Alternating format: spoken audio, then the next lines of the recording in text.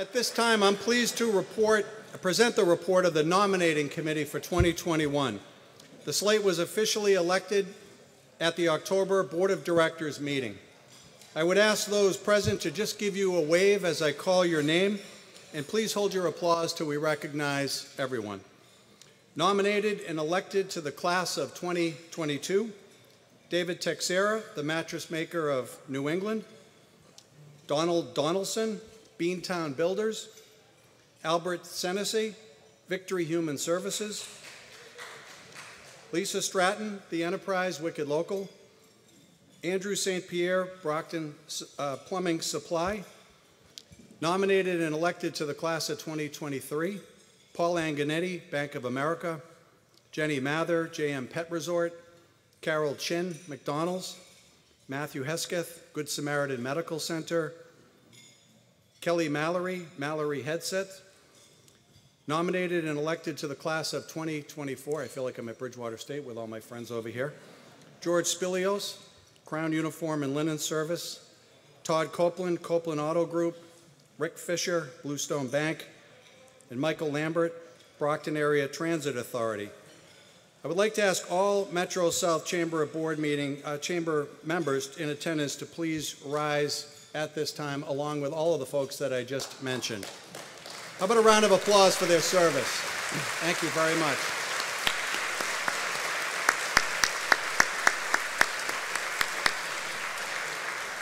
Again, thank you very much for your service to the Chamber and to our region. The following will serve as officers of the Chamber. I'll ask each of them to stand as I read their names and remain standing until all are introduced, and you can hold your applause till all have been recognized. Our chairperson, Joe Casey; President, CEO, Chris Cooney; Chair-elect, Rich Hines; Treasurer, Greg Hart, CPA; Vice Chair, Economic Development, Dan Evans; Vice Chair, Membership Development, Fred Weiler; Vice Chair, Community Affairs, Masa Kanbabi; Vice Chair, Government Affairs, George Spilios; and here's a pretty good guy, past chair, myself, Fred Clark. How about a round of applause for all of our friends standing? All right.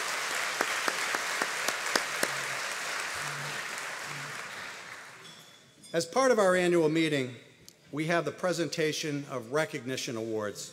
I'd like to ask Chamber President Chris Cooney to join me on the stage in presenting these awards. Our first presentation honors Andrew Ronska, President of Abington Bank, who is completing his final term of service on the Board of Directors. And under the heading of Better Late Than Never, I asked Kim Holland, retiring CEO of Signature Healthcare, to also come up to receive his board service plaque from the 2019 annual meeting. We were rudely interrupted, Kim. Andy and Kim, come on up. Please join us on stage.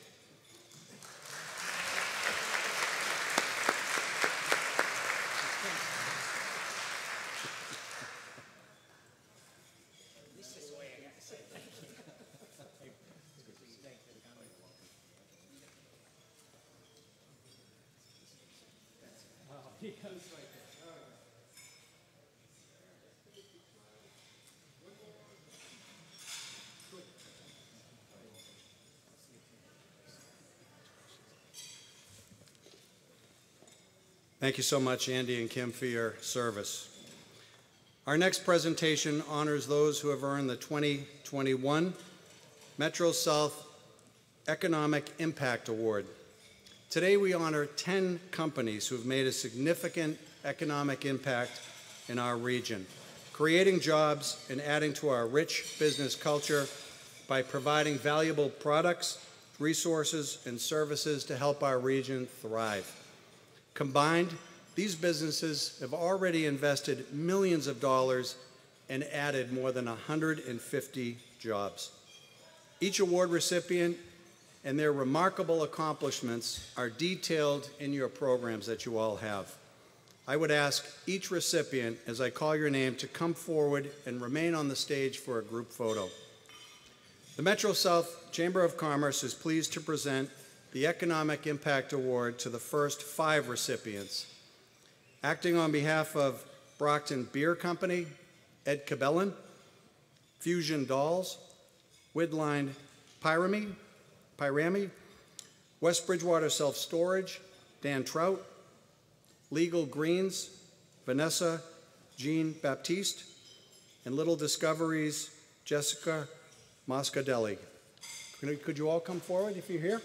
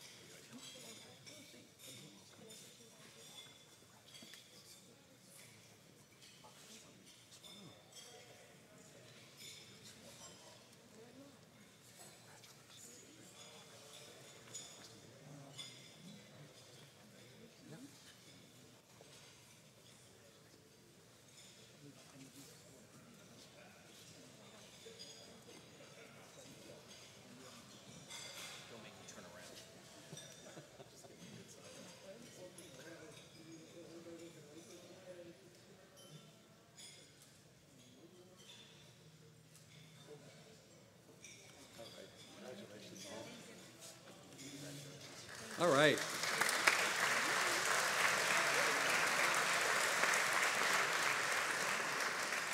Well done. Chamber is pleased to present the Economic Impact Award to the next 5 recipients. Acting on behalf of Vitra Adult Day Health, Max Voshin, Green for All, Dottie Fulgenetti, Smithers Landscape, Josh Smith, New England Tortilla, Mi Nina, Mike Guerrero, Sycamore on Main, NeighborWorks, Cindy Pendergast. All come on up. Congratulations.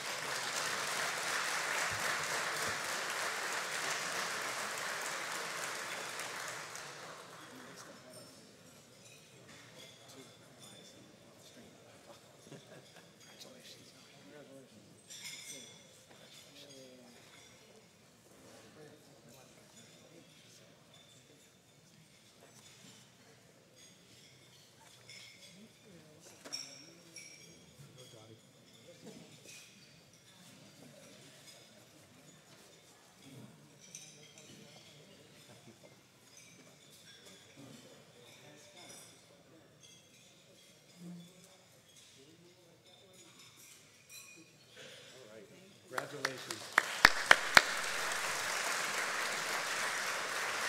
Congratulations to all of our recipients.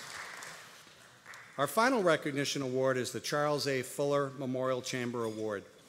The late Mr. Fuller served as chair of the board of the Chamber and was truly dedicated to our organization and to the community.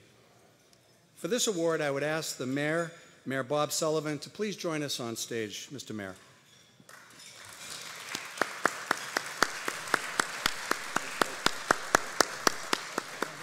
By the way, congratulations, Mr. Mayor, on your re-election. This award recognizes an individual whose leadership performance, personal example, and good influence has done the most to advance the welfare of the Metro South Chamber of Commerce and its community. This year's award is shared by Margaret LaForest and Susan Whitaker of the Massachusetts Office of Business Development. Margaret and Susan are truly extraordinary in their commitment to assisting small businesses and the communities that comprise the Metro South region. Since joining the professional staff of the Massachusetts Office of Business Development, Margaret and Susan have consistently exhibited an intelligence and resourcefulness in serving businesses where they are and in their journey towards success. They show up on construction sites and manufacturing facilities, around kitchen tables, and online via Zoom and other calls. No matter the weather or the industry sector, they show up to help, and they do help. Since the pandemic, they have reached thousands of businesses, providing critical information to those most in need of resources and guidance. Many of you might recognize them from their regular appearances on the Friday afternoon COVID recovery and resources calls that have been conducted over the past year and a half. These Zoom calls also feature the United States Small Business Administration, and our friend, the Mayor of Brockton, Bob Sullivan. Margaret LaForest is recognized as a thoughtful, results-driven, dedicated leader with over 18 years of experience in government and nonprofit management. Known for her communication with constituents, Margaret has handled over $100 million in private sector gateway revitalization projects. She also has extensive experience in organizational management and economic development. Sue Whitaker has over 20 years of experience in both the private and public sectors, with a focus on building relationships and facilitating public-private partnerships to advance workforce development. In her previous roles, Sue connected businesses and community organizations with data-driven workforce solutions. She also oversaw, directed, and implemented a wide range of public-private development activities to advance business initiatives, services, training, and growth. We are so honored to present the Charles A. Fuller Memorial Chamber Service Award to two true business champions and community leaders, Margaret LaForest and Susan Whitaker. And Mr. Mayor, come on up, Margaret. Margaret's coming up.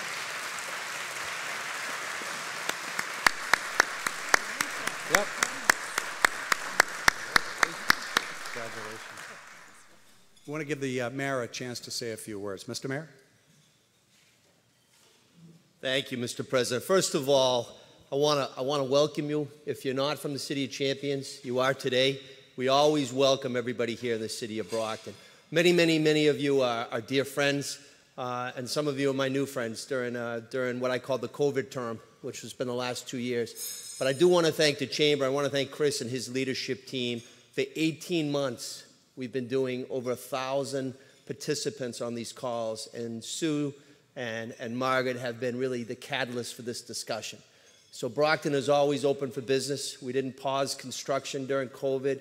We're better together. And so as a Brocktonian, I always give Margaret the business. She's from Quincy, which is the city of presidents, but we're the City of Champions.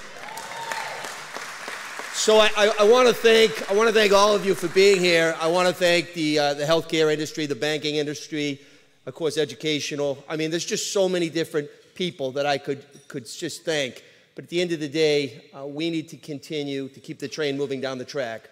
So participating in the Chamber and listening and learning of what amenities the Commonwealth can provide through the leadership of both Sue and Margaret is really a catalyst for great success in the City of Brockton. So could you do me one more favor? If you're a veteran, please stand right now. Has to be at least one vet. Thank you, Corey. Thank you. Thank you. Thank you, Corey.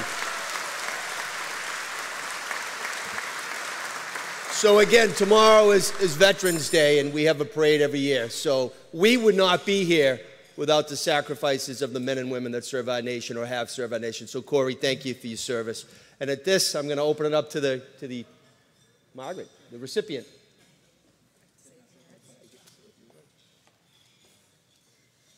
Thank you all so kindly. This is Sue and I really appreciate you recognizing us.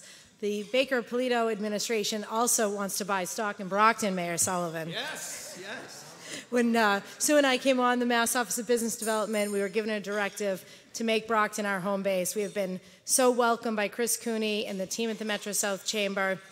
You're truly our favorite. You've been one of the most consistent across the Commonwealth with these small business calls. Sue and I are both always a resource. Our conversation varies to how government can support each of your businesses. It is our job to connect you to any program, grant, or incentive offered by the Commonwealth or any of our quasi-agency partners. So our sincere gratitude and thank you for your commitment to the Chamber. Truly, what a room of people who are committed to Brockton, to improving your community and doing better and growing your business and partnering together. So it's great to be here. Thank you.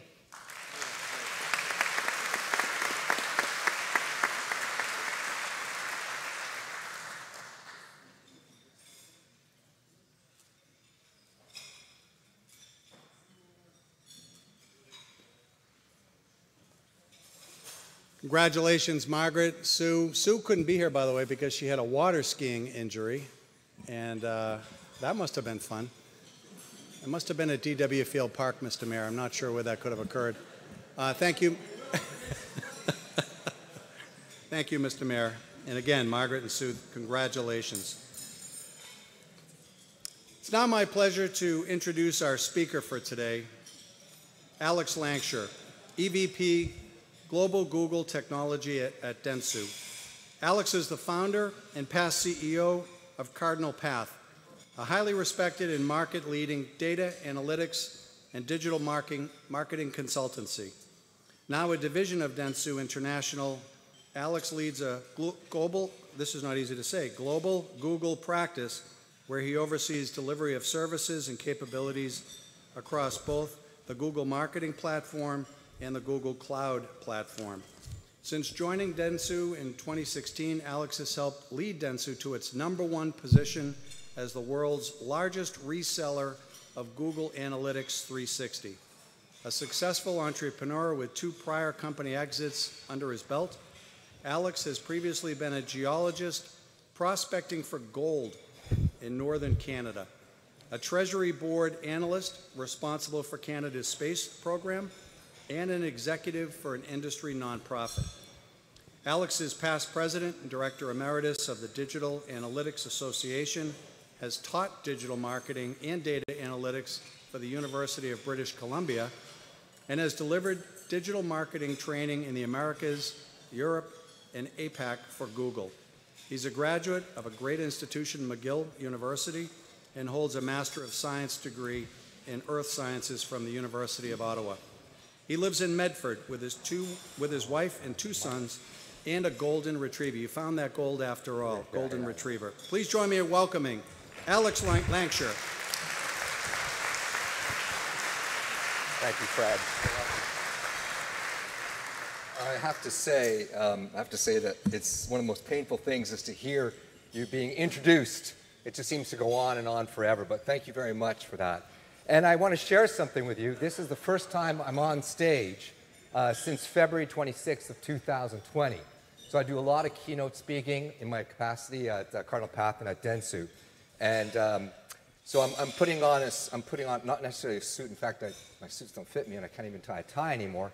It's been so long. So this is the first. I'm really happy to be here. Thank you very much for the introduction to speak, the invitation to speak today. It is, you know, it's really, really, really wonderful to be back in a room with people. It's just a fantastic thing. So I'm just really thankful that we're able to do this and get life back to normal again, because it's just, we really miss this. It's great. It's really great. So I'm just going to pull this out here and say, I have a talk today, and the talk is, I've been thinking a lot about this. What would be something that would be really relevant given the role that I currently do? And I decided to focus in on something called Google. I think many of you have heard of it. And the reason why I want to focus in on Google is because all of you, if you're running a business, whether you know it or not, you have a relationship with Google. And many of us don't understand the importance of that relationship. And if we don't understand the importance of that relationship, then we're not managing it appropriately. And as I hope to show you by the end of today's talk, this relationship is probably one of the most important relationships that you have today, and the direction of travel of Google tomorrow will influence your businesses tomorrow. So that's what I hope to get through today. So let's begin. So Fred gave a very nice introduction for me, but I want to just bring it down a bit and just share a little bit about myself in a more personal way. So I'm, as you probably heard, I look for gold in northern Canada. I'm Canadian. I'm now an American citizen. I'm so happy about that. When I moved to the United States, I took a job as the VP of Client Services for an IT outsourcing firm. And that was about 2000. And things went really, really well. And the firm kept growing and growing and growing. And then something happened in 2001. Does anybody remember what happened in 2001? The dot-com bomb, right? We had that recession. And I had clients calling me up and saying, Alex, I'm being walked out the door at 5. If you don't fax me my invoice, You're not going to get paid. And within 5 months, that business disappeared. Everybody got laid off. I had just had a big birthday. We had a child. We wanted to have a second child. I just bought my house in Medford. I'm a northerner, so we just bought our house in Medford. And I had a 7.55% mortgage at the time, which is kind of crazy. And what happened to me is I got depressed. I fell into depression. And I raised this because, you know, mental illness is it's a terrible thing. And I couldn't get out of bed, and I was really down for about 3 or 4 months before my wife said, you need to get help. So I did. And the meds worked, and I slowly came out of that depression. And one of the things that I realized as I came out of that depression was that I was never going to allow somebody else to control my future again. I was going to take control of my destiny. I was in the United States of America, and I decided to become an entrepreneur. So one of the reasons I wanted to say yes when I was invited to speak here is because a lot of you are entrepreneurs. And I just love, love, love entrepreneurship. So what happened was, I thought this thing called the internet was going to be big. So I decided to become an internet consultant. And remember, my degrees are in earth sciences, so not a lot of relationship there. So out of the spare bedroom of my soon-to-be second son's birth, prior to his birth, I started a company called Cardinal Path. And that company grew and grew and grew. And one of the major decisions that we made at Cardinal Path was to align ourselves to Google. So I had this little idea that Google was going to be really, really important. And I figured that if we just got behind it, we could just draft our way forward. And that's exactly what happened. And in 2015, I put the company up for sale. And in 2016, this was the headline on the Wall Street Journal Online edition. And so we had that exit. And it was a really wonderful, wonderful moment. And I bring this up for you because, you know, the idea of entrepreneurship is something that's really fundamental to me. And the idea that Google is critical to our businesses today is also something that's very fundamental to me. And it should be fundamental to you. Because if you're not managing your relationship with Google, if you're not thinking about your relationship with Google, as I will show you today, then you're missing out on something really fundamental to the growth of your business going forward, no matter what the business is. So let's go to the next slide. I want to talk to you about 3 things. The first one is I want to kind of contextualize why Google is so important. The second thing is I want to link that to mobile, because the next big, big thing is mobile. And the importance of understanding the criticality of mobile to the experience and the customer experience can't be underscored. I want to then shift and talk a little bit about what's going on in the commerce wars, because all of that's going to impact us in big and fundamental ways. And then I want to kind of leave you with something very inspirational about the future by talking about what Alphabet's big bets are. Because the parent company for Google is Alphabet, which is kind of alpha is the first letter in the Greek alphabet, so it's like early bets, alphabet. Okay, next slide. So let's try and understand what's going on with Google, right? So Google just announced its third quarter results on 26th of October. And the third quarter results indicate that Google made about $19 billion. I feel like I got to be like Dr. Evil and say that, but $19 billion in that quarter, right? Which is on track to do about $75 billion in the year.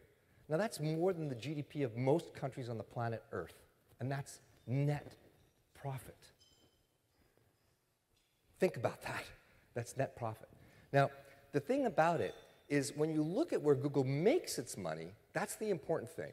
Where it makes the bulk of its money, yesterday, today, and tomorrow, is in this little thing called search. And that's the light blue of the G up here, right? That's where it makes the bulk of its money. And that's the part of the Google pond that most of you are likely going to be swimming in. The direction of travel for Google, though, is it understands the criticality of mobile, it understands the criticality of video, and it understands that TV is being completely changed. My kids do not watch linear TV. They only watch videos on their mobile devices. that change is not going to, that evolution is only going to accelerate. And all of you are going to be able to buy ads on any one of these channels that are out there easily. Google's going to make that happen. So that little bit of red where YouTube is, it's going to be much bigger as people start to put a lot of ads there. So that's where Google makes its money. Next slide. Now, how did Google build this franchise? It built the franchise because they realized that the second something is digital, it's measurable. The second something is digital, it's measurable. So Google knows, and this is for real, Google knows basically who you are. It knows where you've been. It knows what you like. It knows who your friends are. It knows what your future plans are. It knows what devices that you have and how they're connected to one another, and it understands your financial life. Let's unpack just one of those, right? How does Google know what devices you have? Most of you have a phone. Many of those phones are Android devices. Most of you have Gmail. Most of you have used Chrome as a browser. If you've logged into any of those things, Google stitches the devices together. So if you log in on your laptop with Chrome, and then you log in on your mobile phone, and then you log in on your TV, and then you log in on your car with Android Car, those are all stitched together, and Google builds what's known as a device graph. And because it's you, it builds also something called an ID graph. So their device graph and their ID graph are funda-freaking-mental to their enterprise. Absolutely critical. So if you were to say, you know what, I own a car dealership, and we're getting these new minivans that are electrified. So I want to market my minivans, my electric minivans, to those people that are interested in it.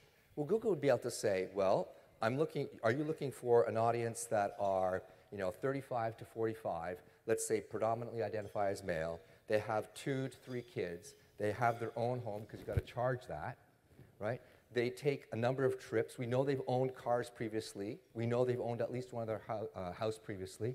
Google knows all that. So we can identify that audience very specifically, and then we can place an ad in front of that audience very specifically.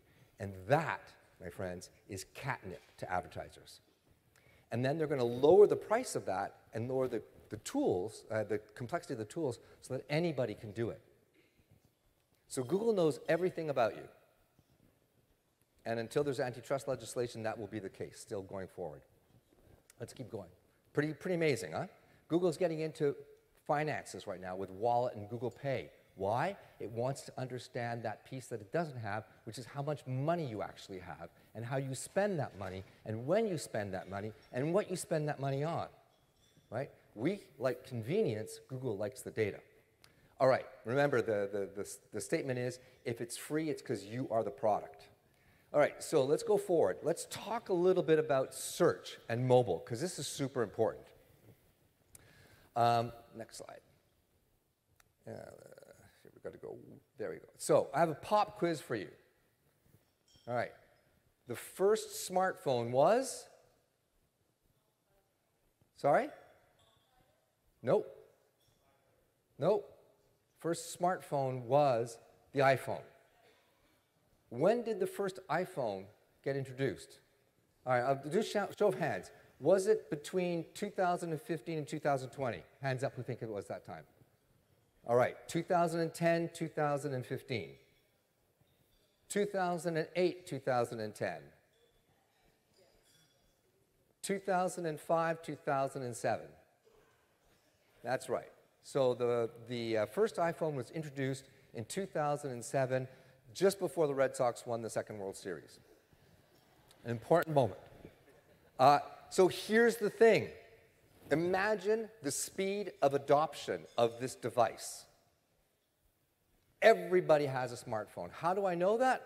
I know that to be true because the data from the Pew Research Center looks at the demographic breakdown of these devices.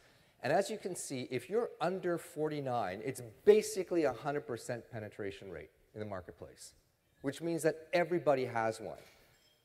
Everybody has a tracking device on them. Never mind the COVID shots. You've got a tracking device on you.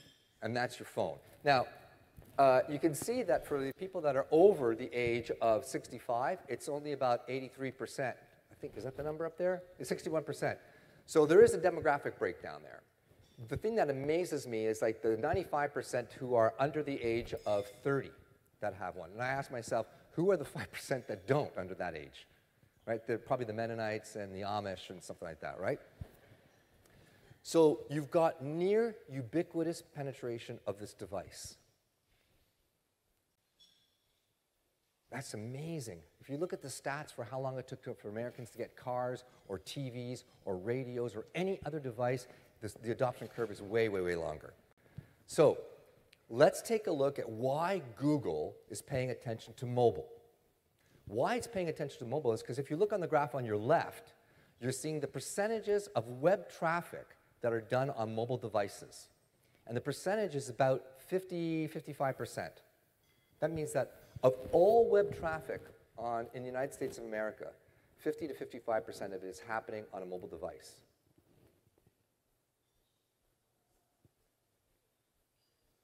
That's really big. The next graph shows you the percentage of searches that are done on a mobile device. And in this case, it's 63%. Is that right? Yeah, it's 63%. So 63% of all searches are done on a mobile device. You're in the car, hey, let's get some dinner. Would you want Indian? Let's get Indian. What are the Indian places around here? Boom, do it like that, right? I'm in an elevator. Nobody wants to look at anybody in an elevator anymore, so they pull their devices out. They look at their, right? It's true, right? We don't like our minds to wander, so we use the devices to keep our minds from wandering. So these data indicate something fundamental. And the fundamental truth here is that Google sees the ubiquity of mobile going forward. And as a result, Google decided to do this. They changed the way that they index web pages. Let's see if that moves forward. So it used to be that Google, whose mission is to index the world, which means to create a catalog of everything that's out there in the world, it used to be that they would look at web pages from websites. But as of March 2021, Google changed the algorithm to say that if you have a mobile site, if you don't have a mobile site, you're basically not going to get ranked. And if you do have a mobile site, then you're going to be indexed a priori. So that means that you have to think of the world from the perspective of your mobile device.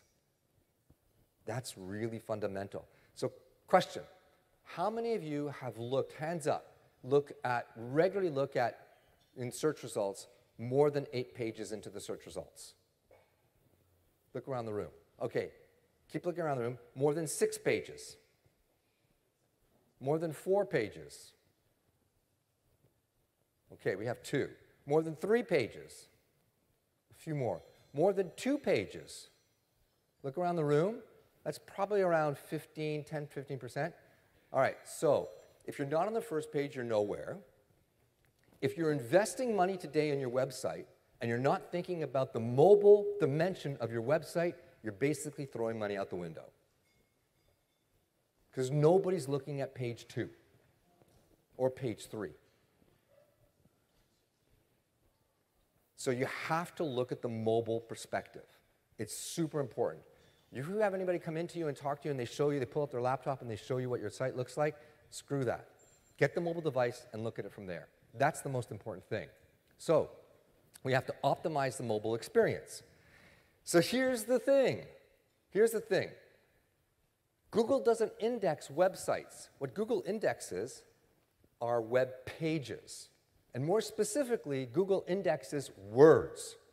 So let's go back to the example. You want to get some Indian food for dinner. Around the world, there are these rivers of demand. Think of people asking questions into Google as like demand. And there are these rivers of demand based on the type and the nature of the query. In that river are no fish. Instead, they're keywords. They're the words that people are actually typing into the search engine. If you want people to find you, you have to think of your website, your online experience, as being a net across that river. Now, if you have words on your pages that match the keywords in Google searches, then you've got a smaller mesh. And the more words that you have that match the keywords, the smaller the mesh, i.e., the better the chance you'll catch a fish. If you don't have the words that match what people are typing in, you've got a very wide mesh. Nobody will find your site. So It's all about content, which brings me to my next point, and that is you have to be thinking about the content of your site all the time. Because if you have a relationship with Google, and that relationship is predicated upon the content that you create, which is aligned to the interests of the people that you're trying to reach, then you need to focus on that. Forget TikTok. Forget Twitter. Forget Snap. Why should you forget about those? Let's go and understand why you should. Because when it comes to commerce, and most of you are in the commerce business, and this even works for universities. We do a lot of work with universities because, of course, kids go to university. Generally, the audience for that product, they're very plugged in, of course, on this. So let's talk about commerce. With me so far? Good so far? All right, let's keep going. Commerce. Next slide. On the left-hand side is the percentage of searches where they're done in North America. So Google hoovers up 91% of every search. That means more than 9 in 10 searches are done on a Google platform. Now, what's the second biggest search engine on the planet Earth? Anybody know? No, it's not Bing. Sorry? I'm sorry. No, it's not Explorer. Baidu? No, it is YouTube. YouTube is the second biggest search engine on the planet Earth. And then after YouTube, you've got Google Maps is the third. Right? Find a restaurant near me. So here's the thing. Google has crushed it on search. Forget everything else. That's where you need to focus. Notice that the second one is YouTube. Now, the thing that's really fascinating with this, because they drove this to a $1 trillion company, the other $1 trillion company we need to pay attention to is Amazon. So Amazon, if you look on the right-hand side, you'll see that 53% of all product searches are done on Amazon. And this has got Google very, very worried. What that means is that if you're thinking about buying something, more than half of Americans go to Amazon to search for it. And then if you look below that, 23% are using a search engine, and then 16% are going to their favorite retailer, their favorite brand. All right, so let's think this through.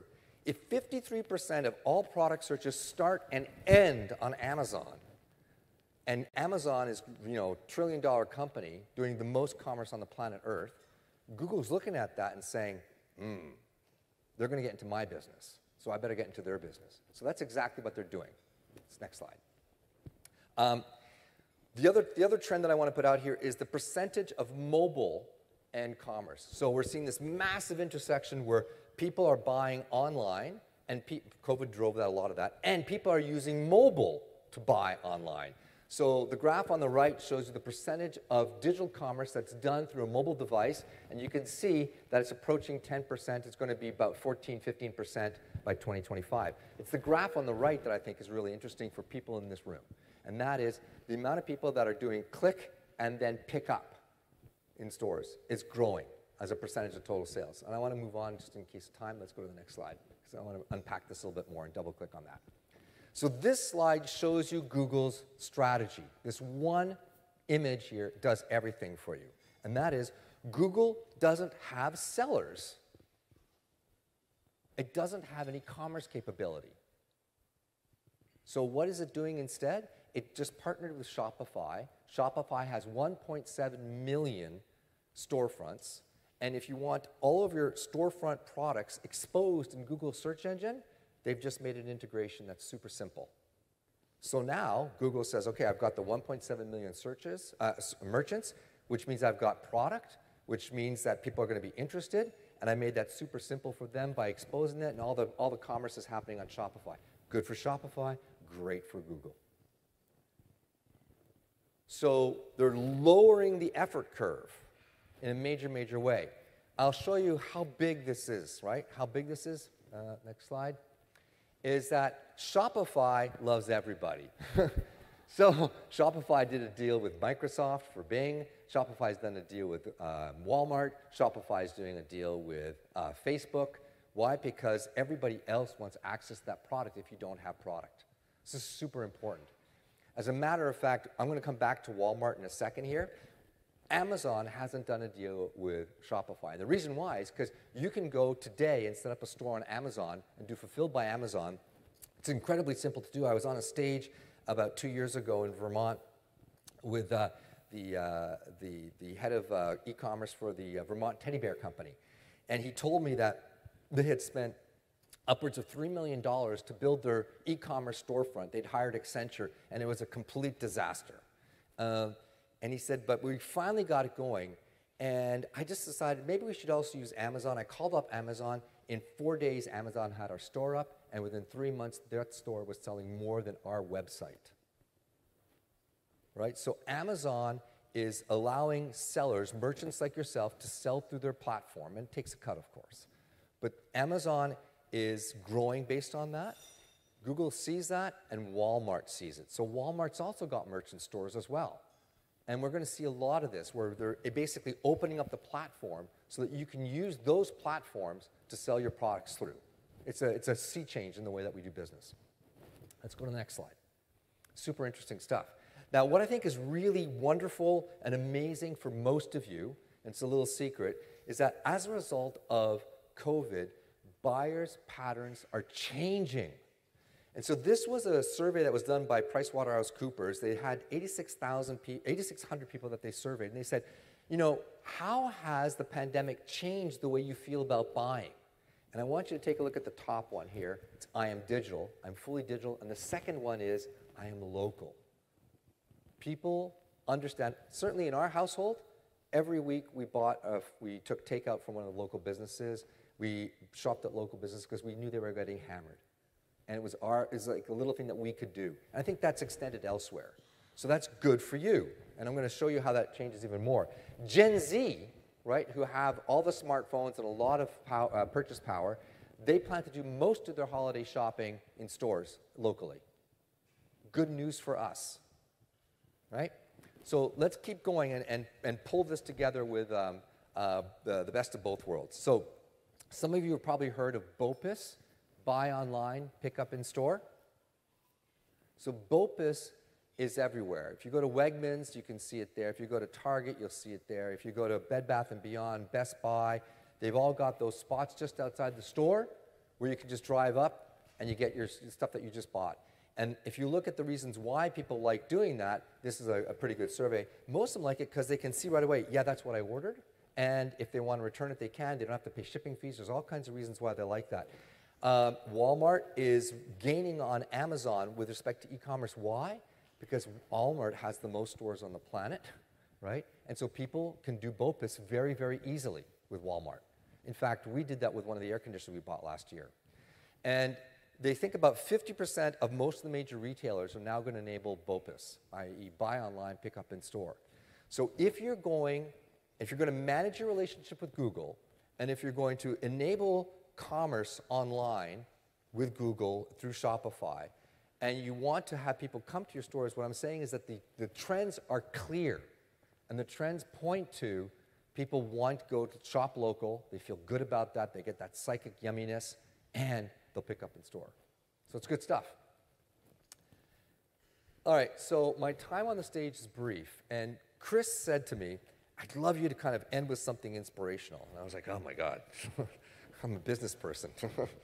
But I remembered something that I saw that I thought was really inspirational. So I'm going to ask you to listen closely to this. It's a clip from Google that was done in 2018. So it's a little bit old, but what that means for the future is even more important. And we'll play it, and then I'll just kind of link these things together. So can we play that clip?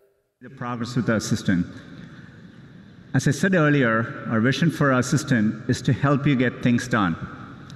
It turns out a big part of getting things done is making a phone call. You may want to get an oil change schedule, maybe call a plumber in the middle of the week, or even schedule a haircut appointment. You know, we are working hard to help users through those moments. We want to connect users to businesses in a good way. Businesses actually rely a lot on this, but even in the US, 60% of small businesses don't have an online booking system set up. We think AI can help with this problem. So let's go back to this example. Let's say you want to ask Google to make you a haircut appointment on Tuesday between 10 and noon. What happens is the Google Assistant makes the call seamlessly in the background for you. So what you're going to hear is the Google Assistant actually calling a real salon to schedule the appointment for you. Let's listen.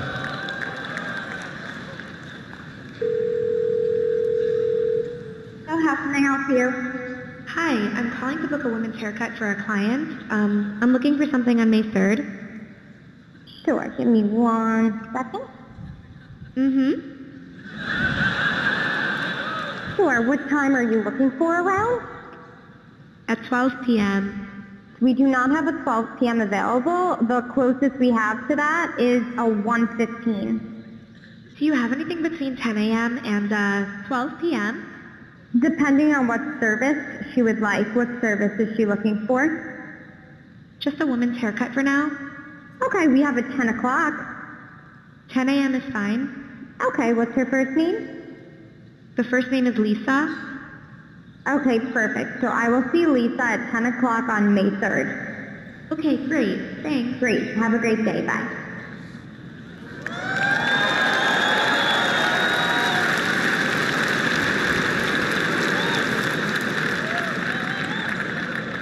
That was a real call you just heard.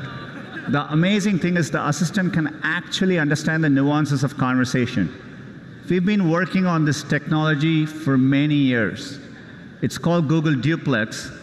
It brings together all our investments over the years in natural language understanding, deep learning, text-to-speech. By the way, when we are done, the assistant can give you a confirmation notification saying your appointment has been taken care of. Let me give you another example. Let's say you want to call a restaurant, but maybe it's a small restaurant which is not easily available to book online. The call actually goes a bit differently than expected. So take a listen.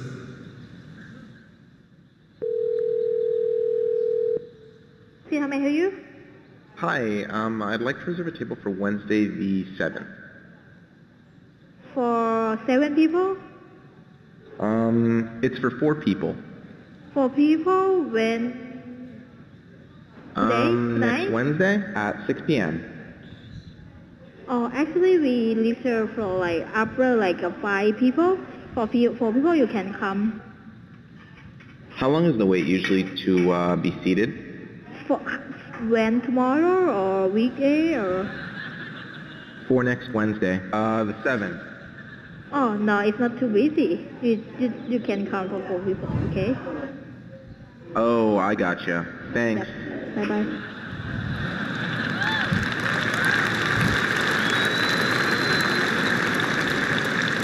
Again, that was a real call. We have many of these examples where the calls quite don't go as expected, but the assistant understands the context, the nuance. It knew to ask for wait times in this case and handle the interaction gracefully. Was that freaky? Okay, so that was 3 years ago, right? That was freaky, and it's going to be baked into everything. So the degree of data and processing and knowledge that's required for it to understand those two conversations and be very conversational with them, you apply that to all the data that you've given to Google through your interactions, and this is why I say it knows what you want before you know what you want. And that's what they want to do. Like, there's a great quote by Harold Robbins, which says, any technology that is sufficiently advanced, no, it's Isaac Asimov, sorry, any technology that is sufficiently advanced is indistinguishable from magic. And that's magic. That's really magic. So where I want to land on with this, if I just land the plane and walk off the stage, it's this, is that, again, I said it before, forget TikTok, forget all these things. Your most important relationship is Google, right? It's by far the most important relationship you can have. You need to understand that relationship. You need to make sure some very basic things are happening. If you have a website, it has to load quickly. And by quickly, I mean milliseconds, quickly. You want to make sure that it is optimized for the mobile experience more than anything else. You want to write lots of content. And here I want to implore you, more than implore, I want to beseech you to write content. And you can write content on just about anything. What's the #1 YouTube search term? How to. Just yesterday, our dog, my wife and I put our dog into doggy daycare for a week because we were traveling. And we couldn't figure out how to collapse the cage. So she said, let's try YouTube. And sure enough, that exact cage had a YouTube video of somebody who had the same thing and decided to do. So, I mean, it's silly, dumb, easy to do. There's a visit. There's a visit. So don't just think of words, think of video, because video is indexed just like words. And here's the best source of research you can get. Ask your clients. What do they like? What do they use? What do they not like? How often are they using it? What are they looking for next? And use those things to just write or create content. Because if they're saying that to you, then that's a source of inspiration and knowledge that few other people have. So those are my how-tos, and I'm happy to share that slide out with anybody that wants it. I think that's it for my time on the stage. Yeah, that's it. So I hope I was able to just kind of walk you through, why you have a relationship with Google and how important that relationship is. How mobile is the future, and very, very clearly so, and Google's making its bet that way. And how if you want to do commerce, it's never been easier to do commerce online. And don't let anybody sell you a commerce site build, because those days are long, long ago. And with that, I want to again thank the Chamber of Commerce for inviting me to speak. I hope that was a good use of your time. Gratitude.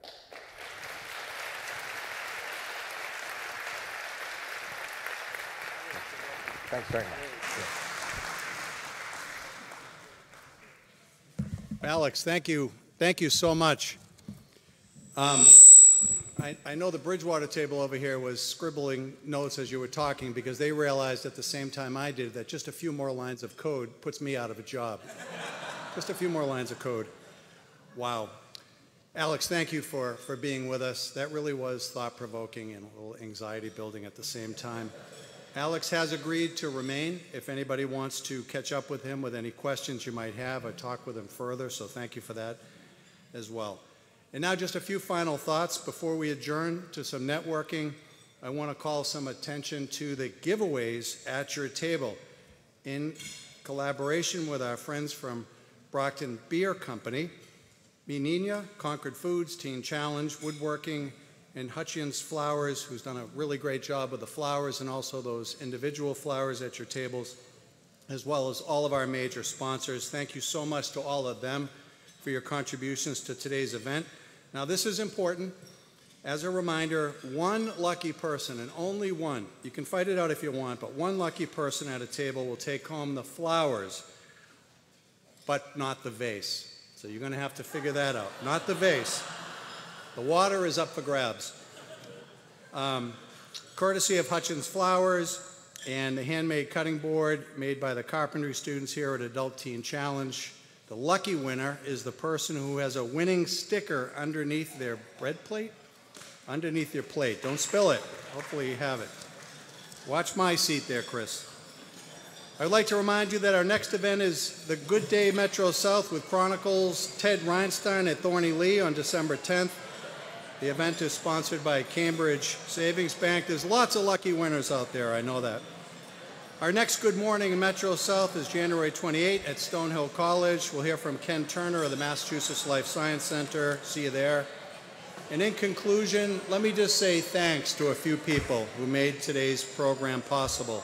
To our sponsors, our premier sponsors, Sharon Crescent Union, Credit Union, UMass Donahue Institute, BSU, our supporting sponsors, OCES, Eastern Bank, Northeastern Savings Bank, the Enterprise. We also want to thank Mayor Sullivan for being with us, Alex Langsher for your great conversation, American Express Small Business Saturday, Rich Morgan Photography, Brockton Community Access Channel, Cardinal Spellman High School and that amazing chorus we heard from, Hutchins Flowers for your generosity, BC Tent and Awning, Concord Foods, Brewster Ambulance, Brockton Area Transit Authority, Adult and Teen Challenge, and the talented Chamber staff who made all of this possible. Chris, Emma, Catherine, thank you so much. Thank you all for attending. Thank you for being here for the 108th annual meeting. Stick around for the Business to Business Expo, and don't forget to wear your mask as you're walking around. Thank you, everybody.